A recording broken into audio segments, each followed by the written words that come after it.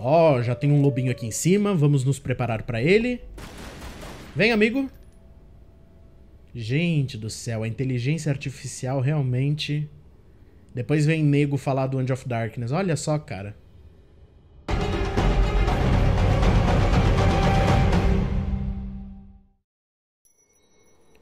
Fala aí, Raiders. Tudo certo? Tudo em paz? Sejam bem-vindos à continuação de Tomb Raider Anniversary. E nós estamos começando a primeira fase do jogo, Mountain Caves, e o nosso objetivo é chegar naquele portão de pedra ali em cima para realmente começar a fase de fato, ok? Como vocês estão vendo, essa introdução não é mais uma cutscene como é no Tomb Raider 1, tá? Por isso que eu gosto muito desse remake. Ele na verdade, ele decepciona algumas vezes, tá? E vocês vão ver ao longo do nosso detonado. Bom, vamos pular aqui nesse beiral. Vamos nos esgueirar aqui pra direita e vamos pressionar rapidinho o botão de ação, ó. Porque aí a Lara consegue fazer esses pulos mais rapidinhos, ok? Bom, vamos pular por outro lado. Show de bola. Vamos pular pra trás. Lindo e maravilhoso. Vamos pular para essa plataforma aqui. E vamos subir aqui, ó. Perfeito. Vamos pular pro outro lado usando o gancho. Show! E agora sim chegamos aqui na entrada. Oh, Mountain Caves. Meu Deus, Lara, que isso?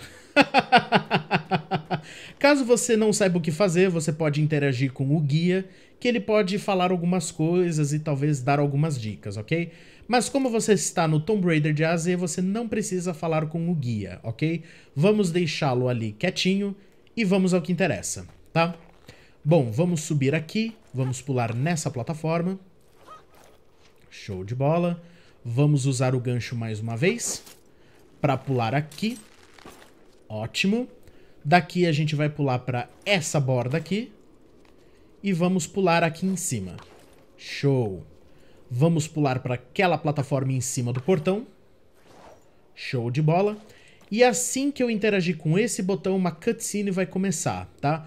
Eu aqui no detonado, aqui nos detonados do Tomb Raider de A a Z, eu vou pular as cutscenes, ok? Pra gente realmente focar nos detonados, tá? Então eu vejo vocês daqui a pouquinho.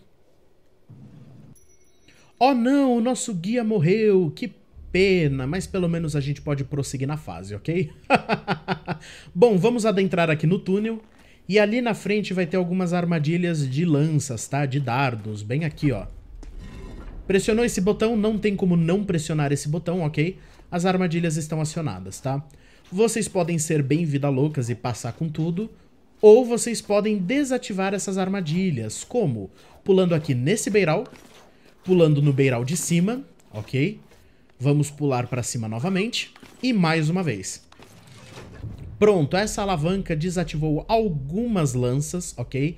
Não todas elas. Vamos pular para trás. Show de bola.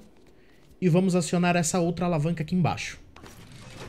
Perfeito, agora sim todas as lanças, todos os dardos foram desativados. E a gente pode passar lindamente, ok? Aqui é o tutorial pra gente aprender a rolar, tá? Que no caso é o B, né, pra mim aqui no Xbox. Pra quem tá jogando no PlayStation é bolinha, no PC é o botão de rolar. E chegamos aqui nessa área bem bonita, tá? Vamos subir essas escadas. Vamos pular para outra plataforma. Show de bola. Vamos pular nessa outra plataforma de madeira. E vocês podem continuar na fase por aqui, ó, tá? É só se esgueirar pra esquerda, mas eu quero um secret. Então, por causa disso, eu vou pular ali, ó, naquele beiral ali no canto, tá vendo? Muito bem camuflado, vamos pular. Show de bola, vamos pular pra cá. Lindo e maravilhoso, vamos pular pra lá. Opa, quase, hein? Vamos agora seguir por aqui e pular pra cá. E ali está o nosso primeiro artifact. Acho que é artifact, né? Pera aí. Sim, nessa fase nós temos 3 artifacts e uma relíquia, ok? Vamos pular lindamente pra cá, ok? Não pulem direto, tá? Deixa a Lara escorregar um pouquinho e depois vocês pulam, senão vocês podem se dar muito mal, tá? Vamos pegar aqui o nosso artefato. Show de bola. E agora sim eu posso pular pra cá e prosseguir na fase, tá? Ó, caso contrário vocês teriam ido ali por baixo, ok? Ó, e não teriam pegado o secret. Eu, como gosto de pegar os secrets, eu decidi fazer toda essa volta primeiro, e agora sim eu vou prosseguir na fase, ok? Beleza, vamos adentrar aqui nessa caverna. Já pegue suas armas, porque estão vindo alguns morceguinhos. Vamos atirar neles. Perfeito. E antes da gente avançar, eu quero pegar um kit médico que tem aqui, ó. Tá? Bem aqui nesse canto. Vamos pular. Lindamente. Vamos pegar esse kit médico grande. Essa área aqui não é um secret, tá? Diferente do Tomb Raider 1. Mas pelo menos agora a gente tem um kit médico grande. Lindo. Bom, vamos continuar aqui na fase. Já pegue suas armas de novo e vamos atirar nos inimigos, tá? Vocês estão vendo que às vezes a minha mira fica cinza, né? E depois ela fica vermelha. Quando ela fica cinza, significa que o meu alvo está longe de alcance, tá? E quando fica vermelho, significa que eu estou no alcance dele, ok? Bom, tem mais um artifact bem ali, ó, tá? E a gente vai pegar aquele artefato agora, ok? Para isso, vamos escorregar na rampa, pula e joga o gancho. Perfeito. Como eu ensinei no vídeo anterior, use o botão de ação e vá para cima ou para baixo para subir ou descer na corda, ok? No caso aqui, eu fiz isso porque eu quero pegar ali naquele beiral, tá? Vamos pular lindamente. Beleza. Ah, a Lara já pegou no de cima, que lindo. Vamos pular para trás. Show de bola, vou soltar lindamente. E eu vou chegar aqui nessa ponta e vou pular pra trás, ó. Se vocês deixarem a câmera, ó. Eu deixei, eu não tô controlando a câmera, ok? Ó, ela tá mostrando um beiral ali atrás, ó. A Lara alcança, tá? É só pular. Show! Vamos pegar mais um secret e vamos avançar na fase. Vamos descer por aqui. Show de bola. Tem mais morcego, já vamos matar todos eles. Ok. Caso você tenha visto o secret depois que você desceu, você pode voltar ali pra cima através desses beirais aqui, ó. Tá vendo? Você pode pular aqui, daqui você pula pro beiral ali de cima, dali você pula pro beiral de cima e assim vai indo, tá? Não tem como se perder, tá? É só você saber que o início dessa escalada é aqui, ó. Ok? Aí você pula pra cá e assim vai indo, tá? Eu não vou fazer o caminho de volta porque eu já peguei o secret, então eu tô de boas, tá? Vamos avançar na fase, vamos entrar aqui nesse buraco e vamos acionar essa alavanca bem aqui, ó. Show! Portão aberto. E agora nós vamos chegar numa área bem familiar, ok? Ó, pra quem jogou Tomb Raider 1, sabe que parte é essa. Então sabe também que tem lobos aqui, tá? Sim, olha eles aí. Vocês podem matar os lobos aqui de cima, não tem problema, tá? Ou vocês podem ser mais emocionantes em tentar atravessar a ponte. Quebrou! E, meu Deus, primeiro combate do jogo. E isso aqui foi muito bom, porque eu fui atacado pelo lobo e apareceu aqui pra mim rapidinho. Pressione rapidamente o botão de pulo para você se recuperar de um ataque, ok? Caso contrário, a Lara vai tombar e vai cair no chão, tá? Se você for rápido, a Lara vai rapidamente se recuperar do ataque, ok? Feito isso, você pode voltar pro combate tradicional, tá? Mira nos inimigos, atira neles, dá pirueta, enfim, seja feliz, tá? No caso aqui eu me recuperei, vamos matar os lobinhos. Pronto, e a música voltou porque ela quis marcar presença, né? Bom, vamos entrar aqui rapidinho nessa gruta, ó. Pra gente poder pegar esse kit médico pequeno. Show! E ali está o outro artifact que a gente precisa coletar, beleza? Já já a gente vai pegar ele, deixa ele ali quietinho, tá? Vamos pular aqui na ponte, beleza? Voltamos aqui para a plataforma certa. Vamos pegar aqui no beiral. Beleza. E olha só que bonito, ali tem um kit médico pequeno. Vou pegar esse kit médico pequeno rapidinho, tá? Vou pular aqui, lindamente. Pula para cima, show de bola. Vou pegar no beiral que tá aqui atrás da Lara, tá? Não dá pra ver direito, mas tem um beiral ali bem escurinho, tá? Ó, bem ali. E assim que eu fizer esse pulo, vai aparecer um tutorial dizendo que eu fiz um pulo ruim, tá? Toda vez que a Lara fizer um pulo ruim, você vai precisar clicar o botão de ação, tá? Caso contrário, ela cai, beleza? Ó, prestem atenção. Fiz o pulo mal sucedido, tá? Tenho que pressionar o botão de ação para que a Lara se recupere. Caso contrário, ela cai, beleza? Pronto. Vamos contornar aqui essa coluna. Vamos pegar o kit médico pequeno. Show de bola. E agora sim a gente pode voltar pra fase. Pera aí, não quero por ali não. Vamos pegar aqui no beiral. Belezinha. E vamos avançar, tá? Essa ponte não vai cair, tá tudo bem, tá? Não tenha medo. Vamos pular aqui nessa plataforma e beleza, chegamos em um outro lugar bem familiar. Olha só que bonito, cara. Vamos pegar na corda, tá? Nós temos as cordas pra gente atravessar alguns buracos e, enfim, ajudar a gente na nossa exploração, ok? Vocês estão vendo que ali tem um kit médico grande, tá? E eu vou pegar aquele kit médico grande agora, tá? Eu só vou fazer o seguinte. Eu vou ficar no limite da corda, bem o máximo que dá aqui pra baixo, ok? E eu vou começar a balançar na corda, tá? Porém, eu vou esperar a Lara bater na parede atrás de mim, porque assim que ela bater na parede atrás de mim, ela vai pegar um impulso mais forte, tá? E aí eu vou conseguir fazer o pulo, ó. Prestem atenção. Ó, bateu, percebeu? Ela foi mais longe, ó. E agora eu caí. Meu Deus, tem um urso aqui. Vamos matar o urso rapidinho. Olé no urso. Sai de mim. Matamos o urso. Show. Vou voltar lá rapidinho só pra poder pegar aquele kit médico grande, que agora é uma questão de honra, tá? Cadê a corda? Vem cá, corda. Show. Eu não sei por que ela caiu, ela soltou a corda sozinha, cara. Isso é uma coisa que me irrita um pouco na trilogia LAW, tá? Eu não tenho controle 100% da Lara. Ela tem o famoso auto-grab, ela pega sozinha nas coisas. E às vezes ela pega em coisas que eu não quero que ela pegue, e às vezes ela solta de lugares que eu não quero que ela solte, então é muito irritante, tá? Bom, pegamos o kit médico grande, agora sim eu posso cair nesse buraco. O urso já morreu, e o urso veio aqui dessa caverna, ó. E essa caverna tem uma alavanca. E essa alavanca abre essa porta. E essa porta leva a gente pro outro artifact. Bem aqui, ó. E agora sim é só a gente fazer o nosso caminho de volta, tá? Porque o portão ali em cima, ele fechou. Não dá pra voltar por ali, beleza? No vídeo anterior, a Sarah Hard Games comentou o seguinte: o Winston da trilogia LAW é assustador. E eu concordo em 110%. Porque o Winston, no Anniversary, ele fica aparecendo em locais aleatórios da mansão. É assustador.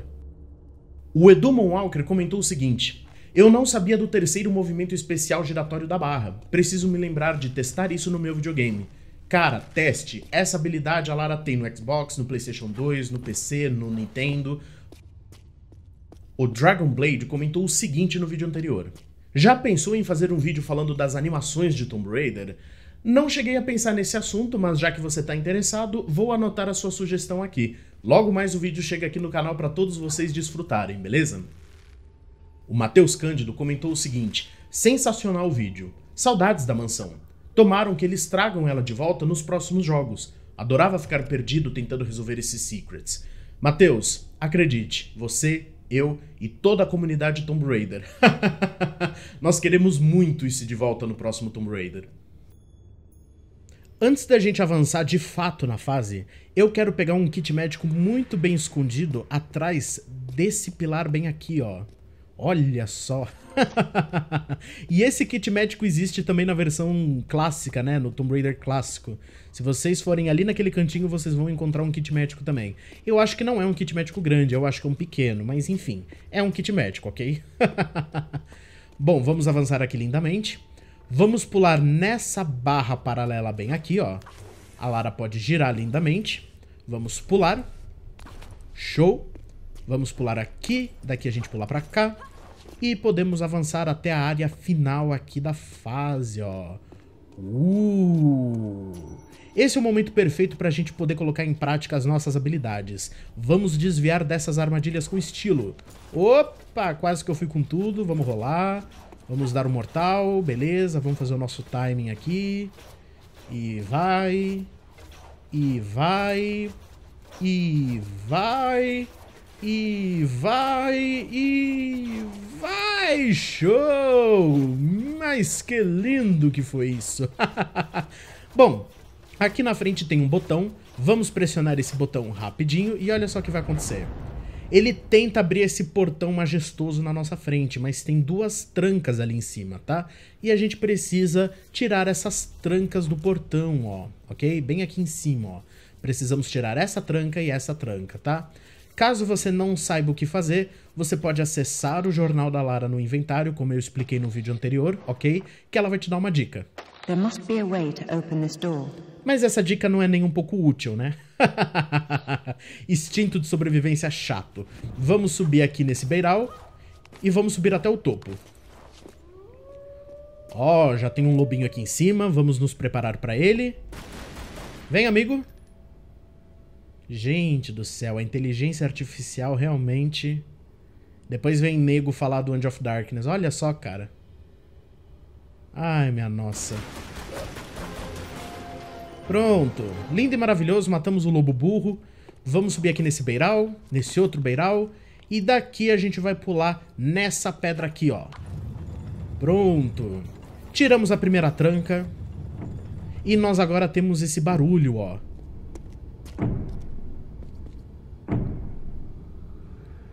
Esse barulho é tipo uma contagem, ok? Ó, porque eu não sei se vocês estão prestando atenção, mas aquele pêndulo que a gente puxou pra baixo, ele tá subindo, ó. Bem devagar, mas ele tá subindo, tá? Isso é como se fosse um timing, tá? A gente tem tempo pra abrir o portão que tá lá embaixo, tá? Ó, ó, bem devagarinho ele tá subindo. Tá vendo, ó? Isso não é bom. Deixa eu até puxar ele pra baixo de novo. Pronto, agora sim. Podemos ir nessa, ok? Vamos para a área onde o lobo burro estava. Vamos até o final. E vamos virar aqui para a esquerda para a gente pular nessas barras paralelas, ó. Show. Tem mais um lobo aqui. Esse acho que não é tão burro. Sai. Ai! Lobo chato.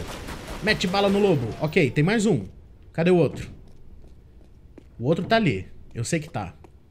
Venha. Olé! Vem cá. Venha! Meu Deus, olha isso, cara. Meu Deus do céu. Pronto, olha, faltava pouco ainda pra matá-lo. Chatão. Bom, vamos pular aqui nesse beiral, no de cima, na barra paralela atrás, gira duas vezes e pula.